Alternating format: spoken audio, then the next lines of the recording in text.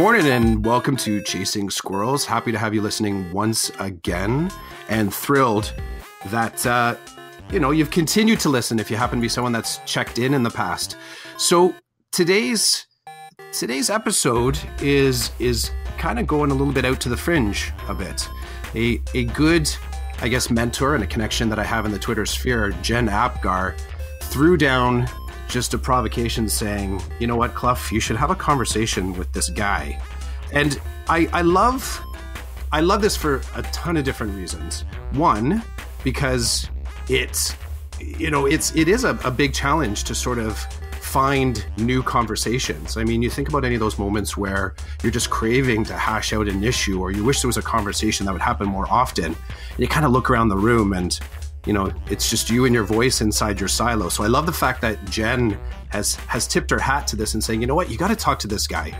And the second part that makes it interesting is that it has a little bit of a blind date / play date feel to it.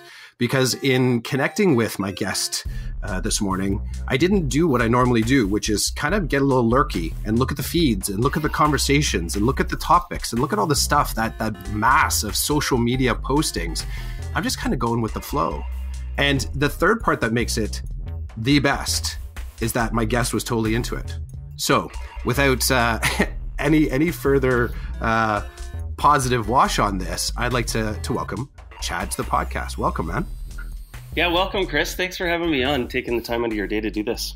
Oh, it's you know what? I like spending time this way. So throw down a little introduction for yourself. Sure. So currently right now I'm a vice principal at a K-8 school in Guelph, Ontario with the Upper Grand District School Board. This is my second year venturing into that space, and I love every minute of it. Before that, I was a curriculum leader within our school board as well. And prior to that, I did a really neat job at the Ministry of Education where I was a student work study teacher doing grassroots research, which was really fun. And then prior to that, kind of in my other world, alongside of that, I worked in a custody facility as a child and youth worker for about 10 years. And so that's kind of me in a nutshell, my at a glance background. Dude, that at a glance is gonna take some more glancing. I feel like it's one of those moments where you walk through a space and something just catches the corner of your eye. And how many times is that thing that catches the corner of your eye, you turn and like, oh, that's my iPhone on the table there. It's kind of rare sometimes where that peripheral it's almost like primal noticing. You look over it and you're like, that is actually interesting. This is way more interesting than me noticing that my phone is buzzing. Even going back to the correctional facility, did you say correctional or custodial? Yeah, young offender facility. So yeah, correction facility. I'm already having the good vibes about this conversation. I think it's neat, and I really liked. I like the blind date concept because I kind of liken it to my everyday at work. I'm walking through the halls or whether it's, my office, and people will come and speak to you about what you think it may be. And then in the end, it's completely blindsided, not at all. And you're not really sure what you're getting into. So that's why this really appealed to me. Okay. So you're giving me a really cool fork in the road. So I like this pivot point of not really sure of what you're getting into. Do you want to shift into an EDU frame, or do you want to shift into family frame? Well, let's go family frame about a new family member that I may have, and then we can go EDU style. So that's the thing that totally queued me up when we were talking before we hit the record, is the not quite sure of what you've gotten into. And so throw down the family member, the new addition to the family. So the new addition is Google Home that we received for Christmas. And it's been fascinating and interesting. And it's also been literally blowing the minds of my two boys who are 6 and 8 years old, because what I've quickly discovered is they won't know any different than a voice commanded speaker system that will basically play anything, anywhere, anytime for them. And it's it's fascinating to think about that obviously from a dad perspective, but then also from, on the education side of things, and, out the window with mental math now, because Google's pretty good at math facts. So tell me, you've had this conversation with someone, maybe your own children, about the lineage of media. So somehow they see a DVD, and maybe that gets you in a conversation talking about CDs, and then maybe you start talking about VHS tapes, and then I don't know how far that sort of spans. Have you had any conversations like that with your children where you're time traveling through media in order to kind of explain your current circumstances? Yeah, absolutely. And really it's because with everything just at your fingertips, you literally can, ask it to play a song from a specific album, and there it is. And if, for instance, like, I was saying just before we hit record that, one of my sons refers to Prince as the Prince. And so Google gets a bit confused and doesn't retrieve a song right away, and he gets frustrated by that. And I'm trying to, describe how painful it used to be to find a song on side B of the cassette tape. You know what I mean? It wasn't just as quick as going like, hey, play this song right now. So we do kind of walk in both of those worlds. We do have a VHS, player at the cottage, and like those things are still, and I keep saying blowing their mind, but it's really hard for them to decipher what, basically world to live in when it comes to media, essentially. I would. So, we've had the conversations here as well as including something like that in your space. And I think where we get hung up on is is not so much having something that you can ask a question, because even my children don't often use Siri. Like, they don't use necessarily voice commands. They haven't really gotten to that space where they're talking to their technology and expecting reciprocity. Like, they'll use the iPad and they'll make videos and they love, making the music on it, but there isn't that, it starts to get to like anthropomorphic, right? Like, they haven't got to that idea like technology is a living thing. And it's fascinating because they've watched me. There was one time I asked my daughter, I'm like, okay, you need to text mommy because I had forgotten my headset. We were driving somewhere. She's like, I don't know how to do that. And I said, okay, just hold down the home button and say, text Karen. And she did it. And I was able to instruct her on doing something. She's sitting in the back seat. And afterwards, she handed back the phone. She's like, that was so cool. Like, she had no clue about, I don't know. It's like befriending technology, because that's who you talk to. You talk to people. Right. So there's the listening part. Sorry, I was just going to say it's the listening part. I get the talking to, but the real tripping point for me becomes the listening part, that if it is actually, if you accept it's kind of like part of your family, then, like your kids walking in on the conversation between you and your significant other, Google's kind of doing that now too. Yeah, absolutely. Like last night, one of, my boys said goodnight to Google, and she replies, which is funny and still a bit odd and strange, right? Because, but wait, did he say goodnight to? Sorry, he said that directly to the machine, directly to so home. Was that before or after bedtime routine? Like, was that? No, that was after, like, last ditch resort, just basically good night. And then the response back was, so it's not just good night. It's something like, I hope you have a great night too. Like, it's quite funny.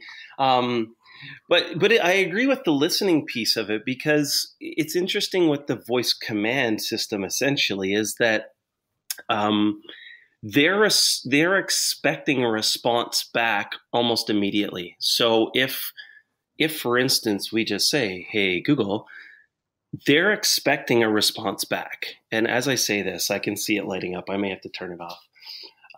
But anyways, when you just have the command of, hey, Google, they're expecting her to respond back with like, yes, how are you doing? When in fact, it's not the case, right? It's just a command. And so even the training required to just use it effectively is fascinating in itself.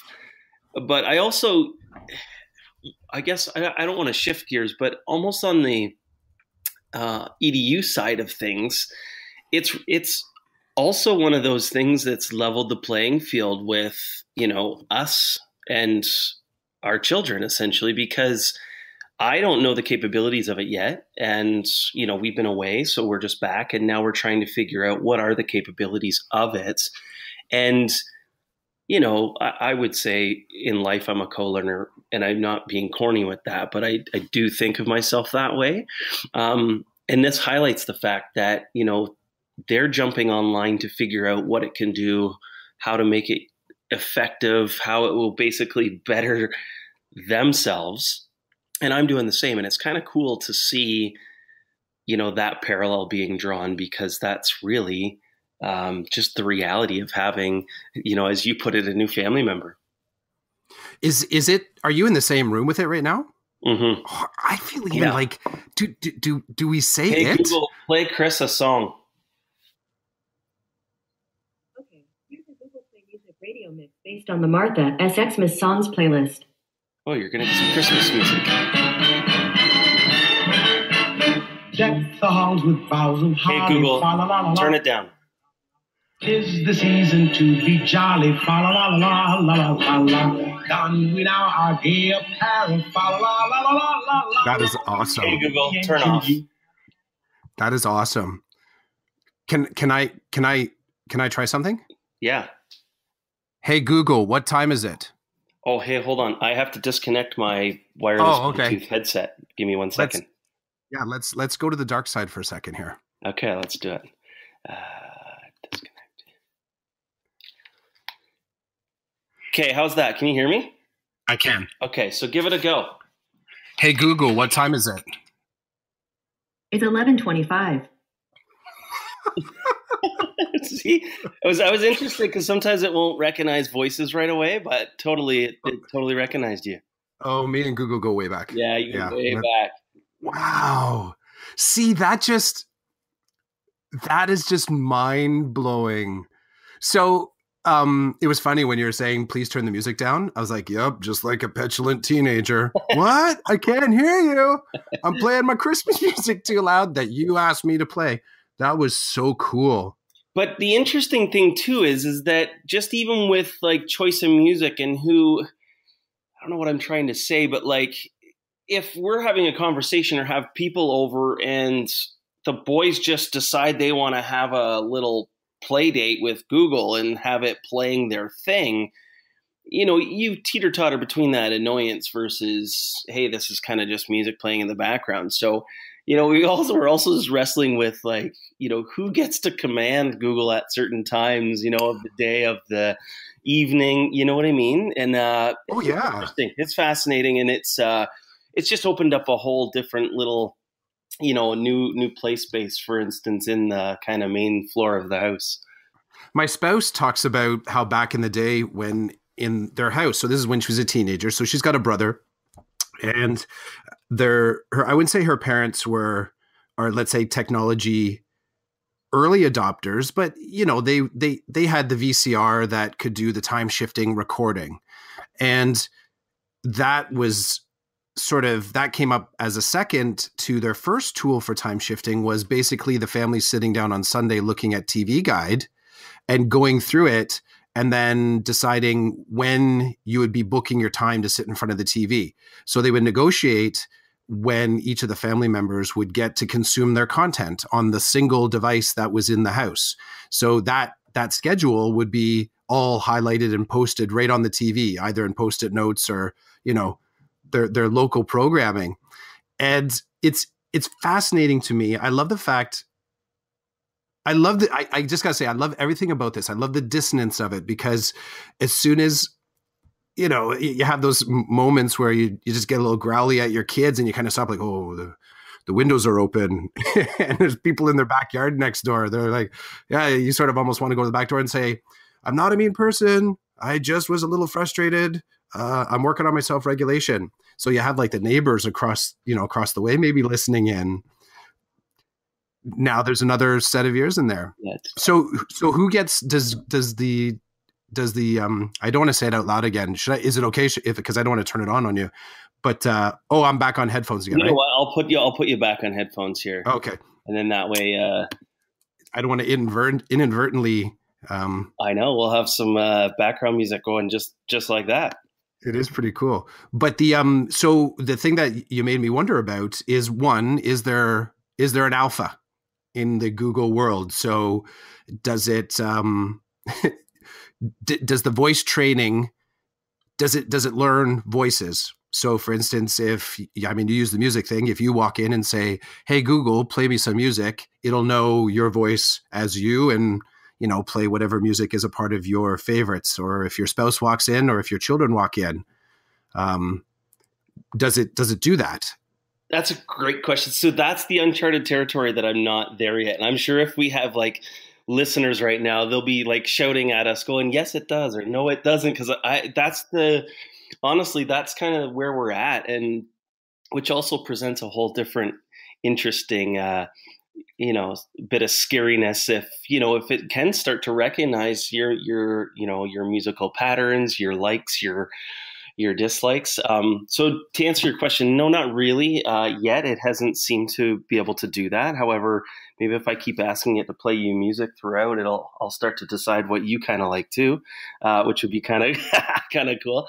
But on the voice training, my wife's British with a pretty strong British accent, and it did take a little bit of time to recognize her voice. And then I know she has one at work as well. And I know that once it started to recognize her voice, it started to not recognize other people's voices, which was also quite funny. Yeah. So it's just kind of still a little bit uncharted, which is always kind of fun and neat. And you could draw parallels to education left, right, and center on that. Oh, I'm totally going there next. On that, like this is perfect bait. So in not knowing where we would start, and I love this is definitely one of the coolest starts I've had for one of the podcasts. Here's where my brain goes, because what I was going to ask you as a lead, if we were just kind of parallel playing without any sort of cooperative connection, I was thinking, the podcast sometimes. Podcasting in general, I find, even when I listen to it, is that I find myself in conversations that I wish I had had in real life. So in your sort of local professional learning networks where you're actually across from the table, you got your coffee, they're as maybe random or happenstance as you and I coming together right now, but there's something really cool to, playing off the human in the environment. And I'm not saying that what you and I are right now is not human, but there's also, I recognize that I would say 95% of the conversations that I've had in the podcast, I'm still searching for the in real life version of it. Like I want to sit down at a table and kind of do that, that go deeper with it and, not just do 45 minutes an hour chatting about it and feel like we've kind of, gotten to the end of it. So my lead was going to be, what's a conversation that you wish you had more often in your EDU life? And I think we've landed on a really interesting space here, because devices like mobile phones didn't come into the classroom because teachers thought they were cool.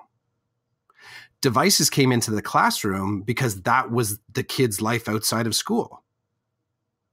So now what's mind-blowing is you've introduced something to your own children, heaven help the high school teachers or their teachers eventually when they, can I bring Google home for show and what is it? No, not show and tell. They call it show and share. Yeah. I want to bring Google in, my friend Google. So what impact do you think we're seeing here? Like you've introduced, this is you can't put this, can't put it back in the box, so to speak. Yeah. We're in a really interesting space. Bring this to your school. So you now get to be the VP having the conversation around smart devices, but not just smart devices that need, you don't even need a tactile connection to it anymore. It becomes the smart networked Internet of everything device that potentially, in order to use properly, needs to be listening all the time. Yeah. Yeah. And it's just like so many ways to go with that, but fascinating in that when I purchased it, I guess just as any purchase, you purchase it and it is what it is. And just a full disclosure, I don't work for Google and I'm getting no incentives. I know. You know what I mean? I do. No, I do the exact same thing every once in a while. But the interesting thing was, as I was driving the other day, I was thinking, it would be awesome on a realistic note to have one at school, just even in the office, to do all of our simple things like playing O Canada. You don't have to worry about like I can't believe I'm about to say it, but like our archaic MP3 player that the kids wrestle with, because they run our whole morning routines, which is phenomenal. But they could just start running it through that, and it would be a lot less hectic. It would be easy. It would be voice commandable. And yes, I know with that would become, our most amazing students that would probably say the most inappropriate things to Google to see what the response would be. But it would also be awesome learning experiences for the kids, but also the adults, to recognize that this is just the reality of where we're at, and change is inevitable. And we need to stay on top of our game per se, and, not be experts in every single thing, because that's not necessary, but recognize that this is where we're at with society, and what does that mean? And just, have conversations at staff meetings and just day-to-day, fluid conversations about just the reality of that, and to poke holes in it. What if, how could we use this proactively? How could we, make this part of learning experiences and not, yet another device, turn it off, put it in your backpack, lock it in your locker because we have no space for those in our schools. Do you know what I mean? And that's a constant, I would say, wrestle as a vice principal, classroom teacher of, where is the divisive line? I mean, I know school boards that ban them. I know, France just released that they're basically banning cell phones at school. And, although I get it, I just think that's a sad state of affairs if we have to get to that point where, we're just going to render them obsolete within the confines of 8:30 to 3:30. And the reality is that's just not reality. So, I have already thought about, when I go back after the holidays, how do I introduce this as, essentially a provocation like you would in a kindergarten classroom or hopefully and beyond, but, and get student input too on how they would like to see it. I know there are some teachers that are playing around with it in the French world just to promote, oral fluency with French immersion programs. And at the start I thought, well, what would be the purpose of that? And then now that the one's here in my home, I think, it probably has merit or legs somewhere in some capacity if someone was willing to start that conversation. And like I said before, poke holes, try it, make mistakes, have it epically fail, and then realize, okay, but this really worked well. So let's run with this side of it instead of just, squashing it like it's almost like that's what we tend to default to. So I don't know if I kind of answered your question. I kind of steered here and there with it, but it I think will open up, I hope, the adults' eyes into, how we can make, not just technology, but new, innovative, ideas come to reality in our classrooms. You've cracked open. I think I mentioned how I have the open Google Doc of questions that I'm still working through to try and figure out, not just, a lot of it is my personal inquiry, just figuring out education. Sometimes it's the sandbox that I'm just, here's some lines of inquiry that help with the podcast. But this conversation has cracked open a brand new area. And I don't know why.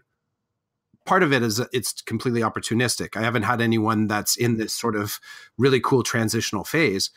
The other part that's kind of mind-blowing, maybe that's what it takes to sort of to redirect your view in the right way. I use a lot of technology. I've used technology for a long time. I've been playing with stuff. I was sort of playing with Google Suite when it was sort of long before that they opened it up to EDU. So I was using it in my classroom before our school board bought in, and many school boards now have as well. Mm-hmm. And I can remember having the conversation with one of my colleagues because around the same time, so it's been about a decade, I think, that Google Apps has been out there. In around the same time, Microsoft was trying to leverage their cloud Word. And I forget what it was called at the time, not 360. One of the first iterations was Word in the cloud. And I can remember talking to him at that time. I'm almost believing that they had it before Google Apps came out. Because I can remember saying to him, I don't know about this, storing my documents in the cloud. And even saying in the cloud, I didn't have a comfort zone with saying the cloud. Like, I don't know if I'm any more comfortable with the cloud now, but for different security reasons. I think at the time I was like, do I even call it the cloud? Like, what? Someone called it the cloud. Do we call it the cloud? But I wasn't comfortable with that idea that somehow my documentation, my content wasn't on my computer. So, moving into this space now, and then there's a whole lot of, as you move into the space, there's new fluencies. You have to expand concepts to include new dissonant ideas. So, like I mentioned, the idea of an iPhone or a personal device, let's say, non-specific. Yes, I make nothing from Apple either. That they were brought into the classroom because the kids were bringing their home life into their school life. And I love the conversations with my colleagues that talk about how do we harmonize the best of both worlds.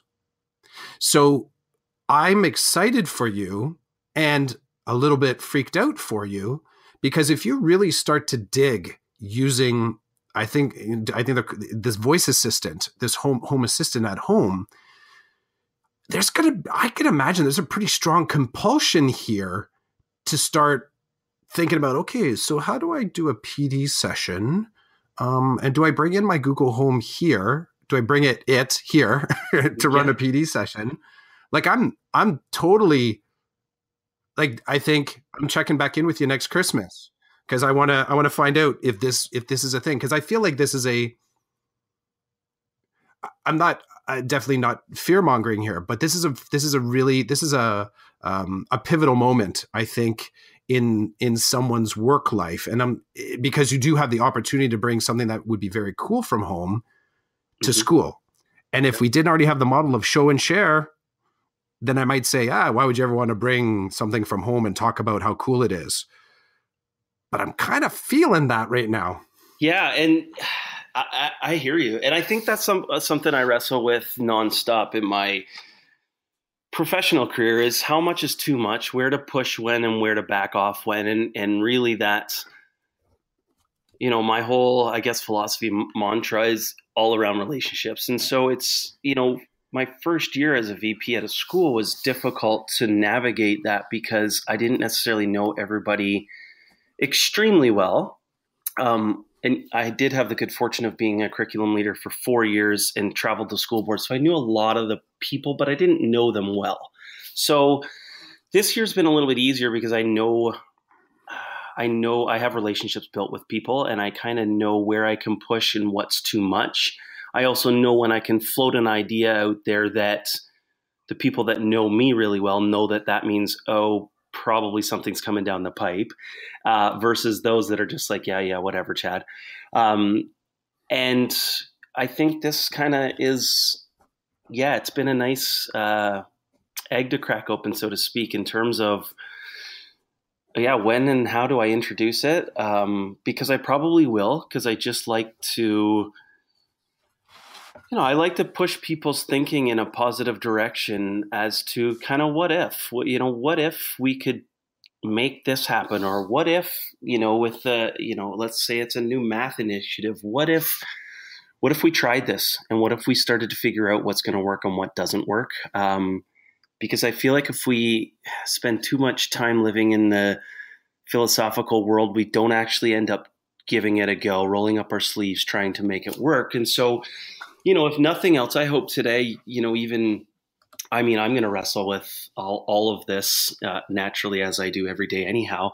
I kind of hope it would be neat for you to think about too, is there a possibility or a way that you too could introduce this in your classroom, right? In a meaningful way that augments your curriculum, as opposed to it's just kind of fun and cool and flashy, just like, the first generation iPad when it hit the schools. It was kind of like, this is awesome, but no one really knew how to leverage, and make the curriculum alive, so to speak. So, it's kind of still one of those in its infancy, but, I think it's important to push the envelope so that people have time to wrestle with it. And I keep coming back to making mistakes, because I believe we learn through making mistakes and failing, essentially, so that we can problem solve. And I was going to come back to one of your other points when you were talking about using a lot of technology in your building. And do you become the go-to person for troubleshooting and problem solving, essentially? Because I just found before the break, I'm also a point of a resource teacher as well. And part of my responsibilities is to look after the SEA equipment for students that have identifications. And I found myself just being the go-to tech problem solver, so to speak. And if you really knew me deep down, that's really not my thing, but I do it. And so then I started thinking, well, I have basically created a crutch right now for people, and it's driving me bananas, because I want people to be able to, students and teachers, to be able to problem solve and troubleshoot, rather than default of emailing me or walking down the hall to say, hey, Mr. Ray, this thing's not working. And so I've been wrestling with that right now about when I go back, how I introduce that concept, because I can't just start pushing people away, because that won't be well received. But it's just interesting. Those are the worlds that I kind of live in, with looking at the systems and the structures that I've put in place that, are almost failing me, per se, in that, I'm just becoming the problem solver instead of having people critically think themselves. So that's, something that just resonated with me when you were speaking before about the influence of technology in buildings, and it's ever increasing. Yeah, it's for me, what you touched on is that I'm entirely comfortable being that go-to person. I'm comfortable. Ask me questions, pursue me, stop me as I'm sort of getting into my car. If you happen to know somehow that I love going to a certain coffee shop, and if you were to walk by, I would never not provide support or whatever resources that I happen to have with me. You make me think, though, about there was a role that I had when I was so I teach in high school. Right now, my portfolio is I'm working with students that have been suspended or expelled from regular programming. So this is at a high school level. Prior to that, I was an alternative education department head. And then prior to that, special education, and then guidance before that. And then when I first came into education, I was teaching hospitality. So I was a tech teacher when I first came in. So along the way, I kind of got used to the hospitality, because I was sort of like the only chef. There was lots of questions, people ordering food. Like there was a lot of requests that felt a lot more like I was still running a business than teaching high school students, because there was a nuance to what I was doing. It seemed like I was the only one that could answer those questions. And then when you go into guidance and spec ed, then you very much are centered in that space of there's a whole lot of decoding that needs to be done for colleagues and the students and the communities and system. Like you're just constantly disaggregating or pulling apart the big, like even the fact that you would say without pause, the SEA equipment means it's sort of a measure of not only the complexity of the language that we use, but I'll tell you, there's someone listening to the podcast right now that has got no clue what that, that sort of acronym. We get very comfortable with that jargon. So the SEA is, do you want to throw down just what that acronym is? Sure. So it's basically for students who have been identified with learning difficulties. And basically through that, lots of times it's through, there's a whole range, but through written output, they are given a device. Typically it's a Chromebook to use. And for us, we're using Google Read and Write essentially. And it allows students to be able to become more assertive and expressive on how they can complete their assignments and get their work done to the best of their ability using assistive technology. And so it's been a game changer. It's been an absolute game changer for, I would say, all students, not just students with identifications. I guess I'll go there. I just finished writing a book about the importance of failure as a learning process and not a final state of being.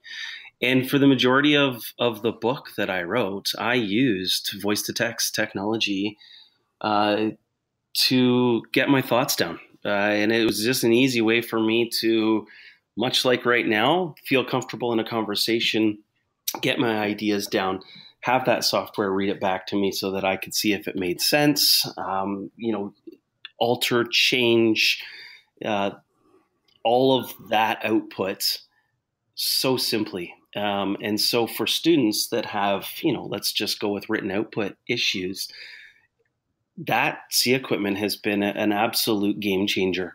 And on the notion of,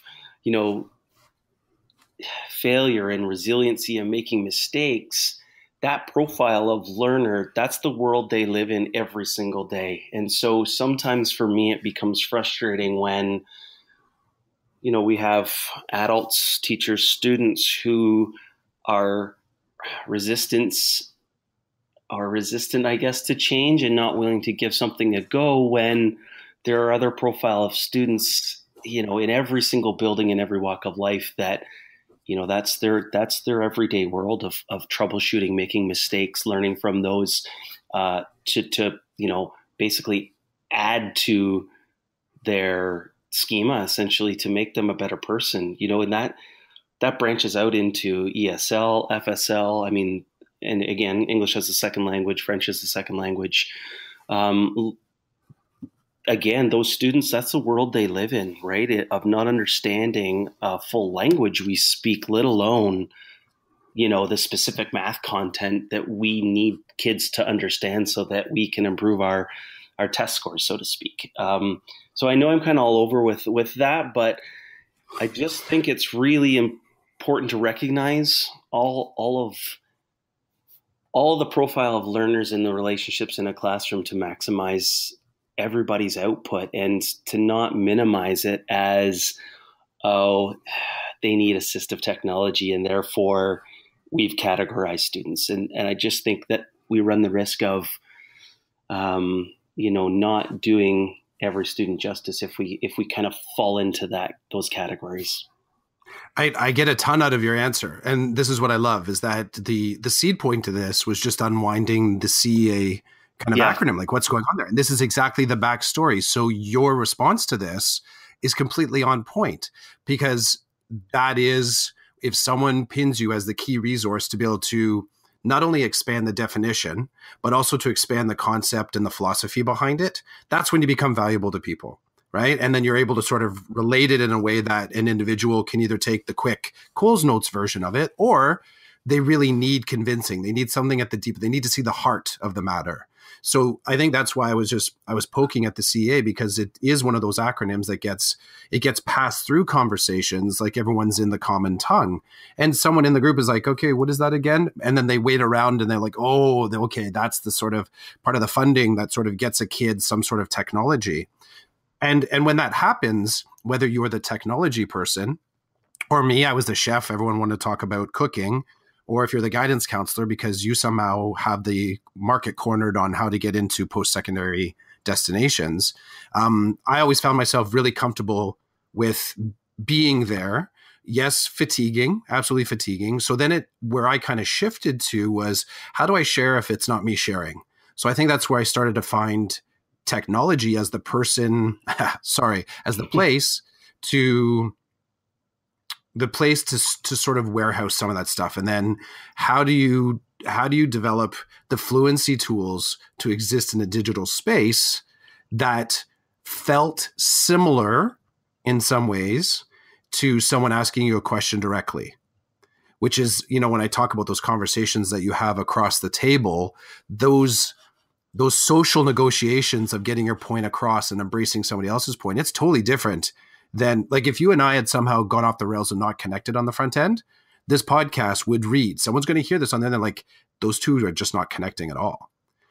If you can do that in real life, then, I do believe that you can use those tools to do it digitally. So I don't think there's a mystery why you and I are able to connect in a space like this, because I get the feeling you understand relationships. I firmly believe that without them, there isn't much there. It doesn't really matter how much you know or how much content you store inside your head. If relationships aren't there, aren't fostered, aren't worked at, because they're a ton of work, you lose that ability to share that, to spread it, and to make it that much more powerful. And that's something that I'm constantly working at and reflecting on, is the relationship building with, essentially everybody. I mean, I know it can't be everybody, but, right away I just went to teachers in my building, but staff, like students, caretakers, office coordinators. And my message always is, and, my principal, Steve, would echo this if he was in this conversation right now, is challenging everyone to take a risk and be the best that they can be. So not comparative. It doesn't have to be the best compared to someone else. Just what's the best that you can be, and what tools do you need to do that? And how can I help that, essentially? And all that has to happen through relationship building, through conversations, through sharing information, in passing. I had a teacher that kind of caught wind about the material that I was writing, and he started asking a lot of questions that I kind of knew he was interested in. So through that, I just started sending him some stuff, online, just little nuggets of information, if you will. And suddenly that had flourished our conversation into way more richer, meaningful conversations about taking risks and wanting to try something new, and then having the permission to do it, right? And so I hope by me modeling to staff, to students, to colleagues, that we're going to try something, and it's okay if it doesn't go well. It absolutely is okay. Now, if it doesn't go well 15 times in a row, then we have an issue, because we're not learning from what didn't go well. But just that permission to take a risk and give it a go, and then support where needed, I think that all has to happen through relationship buildings. And it even got to the point where, this particular teacher had a performance appraisal this year that, he's a 25, 26-year veteran, teaching a lot longer than I have been. And so our conversation came with me saying, this is a risk that I'm taking as a vice principal, to ask you to try something new during your performance appraisal, and we'll give feedback according to that. And in return, I would like feedback on why I chose to do that and the process that we embarked upon. And so it was really neat to see. Well, it was interesting because it was two teachers, a resource teacher as well, that did the performance appraisal together, which, he later had said, well, obviously he had never done something like that before, but was comfortable taking the risk because, I honestly have to chalk it up to that, just that, the relationship piece of fostering, to get the best out of each individual. So yeah, they're critical to me. And, I think the people that know me well, and again, I would love to, sit in the same room and have a conversation with you about a whole bunch of things in person, because I feel like there's just that much more to know about someone, their body language, their facial expressions, whether or not they're agreeing, on the surface with a head nod, but yet deep down you can tell there's no way I'm taking this on board, mate. So, relationships, just to sum it up, are critical to me. They're key, and I firmly believe in them. So a little bit of your backstory, because that becomes one of the places that I've had. Well, I not pushback, but I guess some of the commentary back about the podcast and conversations that I've had is that what's been fascinating is the how.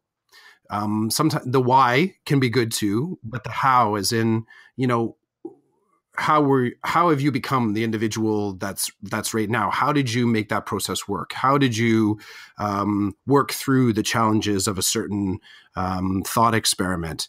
So what's the how for who you are right now as a vice principal? And you can come at it sort of like experiences or, touch points in your career so far, because I think there could be someone listening saying, well, I know there's probably someone listening saying, I get it. I get that I need to sort of take some risk. I need to sort of try a new thing. I need to sort of look at technology in a more partner fashion, as opposed to, sort of cold, like just an extra thing to do.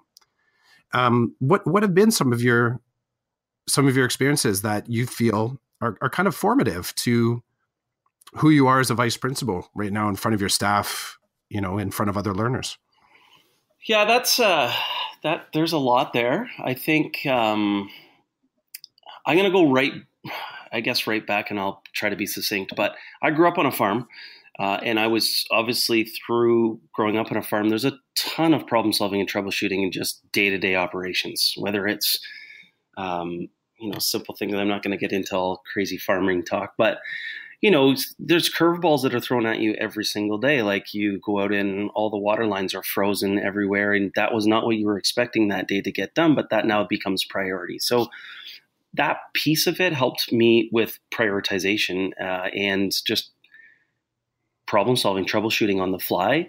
My dad, both my parents put me in situations, I would say, where I had to problem solve and troubleshoot, and those experiences helped drastically. I would say another big piece of that is the concept of team and team sports. I played a ton of sports, and most of the time became assistants or captains of our team, and therefore those leadership opportunities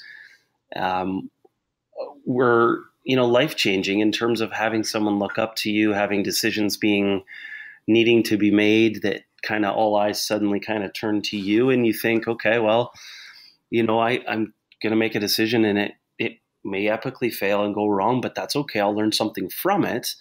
So those experiences were really helpful. In terms of education, working in the custody facility were instrumental, just because it was so different than your mainstream education system as we see it today. And I think that's allowed me to respect each learner for who they are and the path that they chose to get wherever they are, whether it's in custody or, your kind of A+ role model, honor roll student. And those pieces where, everything's unorthodox when you're in a classroom in custody. I mean, you literally see everything and get called everything. And how you respond to that, I think, dictates who you are. Things are going to happen. Failure is inevitable. It's how you respond to that. And I think if there's people listening right now that say, yeah, well, I'm not sporty. I don't play on a team. I didn't grow up on a farm. I didn't work in custody, because why would you? I think for those listeners, I would say I've also had some amazing mentors along the way that I could ask questions and reflect upon to say, hey, I'm going to try this. And, obviously I would love some feedback on it, some input, what do you think? And have that dialogue almost like we're having right now. and then go give it a go and then reflect upon it. So document, when at our school, we've taken on some really neat projects where teachers have collaborated to build, solar powered barbecues, for instance, in grades 7 and 8. And one of the coolest learning from that was the teacher mentorship relationships that started to happen in conversations about how much it seemed like it was a big risk to take. But then when you had someone to dialogue and say, okay, this worked really well, that didn't, why didn't it? Let's try this differently next time. Those conversations and networking relationships were critical to then say, okay, now we can go forward with being comfortable trying something new. And so I think there was a lot of pieces there to my response, but I truly believe each one of those pieces or experiences, helped me get where I am today. And I obviously still have a ton of growth that, through my relationship with my principal and my mentors, formal or informal, I'm still there. I think probably for you today was taking a risk. And for me today was taking a risk. And at the end of the day, I hope no one got harmed in the process. No, I feel unscathed. Yeah. I'm thoughtful. You've pushed my thinking in a lot of different directions, but I'm all good, man. I'm all good. I mentioned that whole, noticing things on the peripheral and sort of just from the corner of your eye, sort of something that catches your attention. The individual that worked in the custodial setting, kind of looking back on your career, one of the jobs in your career, what might be surprising to that individual as to where you are and what you're doing in education right now? Is there anything in particular that just, would be noticed, that older version of you? Yeah. Oh, that's a good question. I would say one of the things that it taught me, and that I truly do reflect on now, being a little bit older than my days working there, is the understanding and the patience piece, in that not everything's just going to work perfectly like you drew it up. And even though you have a perfect game plan, and you think the rollout, and you've poked holes, and you've looked at it from every angle, it just may not go that way. And if so, the flexibility to adapt and the patience required to work with children is really important to think about and stick with it and be resilient towards achieving whatever it is that you set out to achieve. I think it's easy when you're, at the time when I started, I was 18 years old working in a custody facility with, kids that were as big as me, probably looked as old as me. And there was an intimidation factor, absolutely, of working in that facility. But, back to relationship building, understanding kids for who they are, and then being patient with them and not judging were critical pieces that I think I still have to remove myself and kind of zoom out, bird's eye view, and say, okay, by making this decision, did I just, incidentally categorize or marginalize this particular group? And so those pieces I'm still, constantly reflecting on, and try to ask those questions out loud. One of the things that you've really, pushed my thinking as we're doing a lot of talking is how can I be more transparent about that vulnerability and decision making that I make with both staff and students, so that they get a better grip of the why, and obviously the how, but the why behind the decisions that get made almost on a day-to-day flow. So that's something I'll leave this conversation with for sure, to just push and think harder about what, how I can be a bit more transparent. That's cool, man. That's cool. Mm-hmm. So we're like at just under 55 minutes. It's crazy. Like we've time traveled. It feels instantaneous. So looking forward just a little bit. And that's a little bit of that's, I guess, still a thing that's a part of the heart of, this podcast and this sort of really wide reflective practice that I'm just thrilled that you kind of jumped into my stream of thought. And like I said, no harm done. I'm all good. Lots of new sort of venues for the ideas that are spilling over the edges. Moving forward and looking forward. What you got coming down the pipe? What's a thing that you're jazzed about working on? Little bit. I said to a colleague who's going through the process right now to become an administrator, and they said that they were becoming fearful because it was becoming so real. Mm-hmm. And I just really quick answer. I said, it's remarkable sometimes how similar fear and excitement can feel. And I think you can kind of choose to exist on one side or the other sometimes without even, we do choose. They were not all that happy with that response because they were fearful. But I was trying to give it a little bit of a spin to sort of make it more, a little bit more agency in there. So I'll put it to you. Fear or excitement? What's coming down the pipe that kind of has you just a little bit on that energetic edge? Well, I think the fear also just lets you know you're alive too. I try to remind people of that and myself at times when I think, holy man, I'm about to step out of the box so far here. It does remind you you're alive. So I would say fear being that at some point I would hope that I'll be a principal and run a school on my own. And that's scary. That's a scary thought, in that I have a lot of really good friends that have just kind of taken that leap in the last year or so, which make it really real because our conversations are real about that. So that's scary to think about that. Excited / scary also is, hopefully, the book that I've just finished writing will be published. I hope it's with a publisher right now. So that's plug away, dude. If you want to drop it, you can drop it. That's okay. At this point right now, you submit a variety of working titles. So I'm not fixed hardcore on a title per se.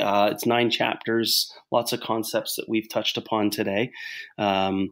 So that's exciting and scary at the same time, because I feel like you're kind of putting your neck out on the line and kind of carving a line in the sand. So that would be awesome if it got published. That's not the reason that I wrote it. It was pure out of passion and honestly, passion and experiences traveling around the province and the school boards, working with different people. So that's obviously scary and exciting. And then just nothing major in terms of presenting at conferences and stuff like that. I've done that a lot in the past. Right now, you kind of get hunkered down at a school and kind of focus in there. So, at our principal retreat coming up in April, my principal Steve and I are presenting on some concepts about some systems and structures that we have in place at our school that superintendents would like us to share around how we're our support staff, so our CYC, child and youth worker, and our EAs are supporting children with some intensive support with specific intentions. And so that's exciting for me because I truly believe we're making an impact with some of our most at-risk youth. And that being with my background and obviously with yours is a true passion of mine. So yeah, those are some upcoming things that I'm excited about that kind of keep me alive, keep me in the moment, and kind of steering the ship in the right direction. Cool stuff, man. Where would someone want to reach out, have a convo, pick your brain a little bit? How would you like to be found? It's probably easiest just to find me on Twitter at Chad Reay, ChadReay. It's probably the best, fastest, smoothest avenue of communication if people want to reach out. And much like you, I'd love to chat, kind of just expand that network. Is always it's fun, it's exciting. It's cool. And I'm gonna go back to the beginning a little bit because we've entirely looped away from Jen, but I'm gonna take her thing a little bit, introducing me to you or connecting me to you. And when we get off air, I'm gonna ask you the question: who should I talk to next? And I'll add that a little bit to my list because I think there's a really cool thing here. Well, here's the one thing I recognize. Not everyone that I would really love to talk with is represented in spaces that are easy to access. I'm learning that very quickly, that just because Twitter is a great place for you and I to land, and, you know, people might have professional blogs there. I've learned that there's individuals that don't use a lot of those platforms, but still would love to share their experiences. So I'll ask you that off air, just so we don't put anyone on blast. Amazing. And dude, we're at the end. This was awesome. I have a bunch of little scribbles here that I'll share back with you just to encapsulate the convo. But I really appreciate you taking your Saturday time to chill with me. Yeah, likewise, Chris. It's been great. I love to, like I said, love to connect. And I respect what you're doing with the podcast. And you know, now that I'm more in tune, I would love to share it out and have more people listening in. Just because what you're doing is great for education and beyond. Cool, man. I appreciate that. Well, take care of you and yours. Enjoy your new family edition, and I look forward to however you and I connect again. There's still stuff I want to ask you. So who knows? We might make it to a version 2.0, or heck, maybe I get to be a guest on your podcast one day. Sounds good. Happy New Year. Yeah, you too. Take care.